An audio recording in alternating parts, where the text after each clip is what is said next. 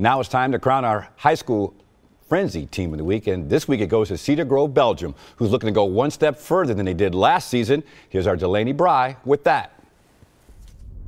It's another year and another chance for the Cedar Grove Belgium Rockets to return to Madison. First goal was conference, and we achieved that, and then we just took it game by game. Yeah, we don't expect, and we're hungry. We know what it's like to lose, and we're just looking for a win. After falling in the state finals last season, the Rockets came into 2017 wanting to leave it all on the field, and whatever happened would happen. Well, we're just looking to this next week first, so we just have to win, and that's what we're really focusing on. But the community is great. They always rally behind us, and we always have a good traveling fans. It's just a fun group of guys, and we're just taking it game by game and having fun.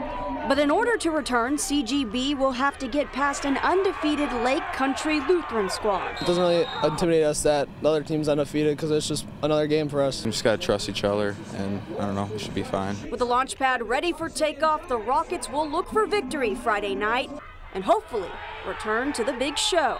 Congratulations, and hey, hope to see you in Madison.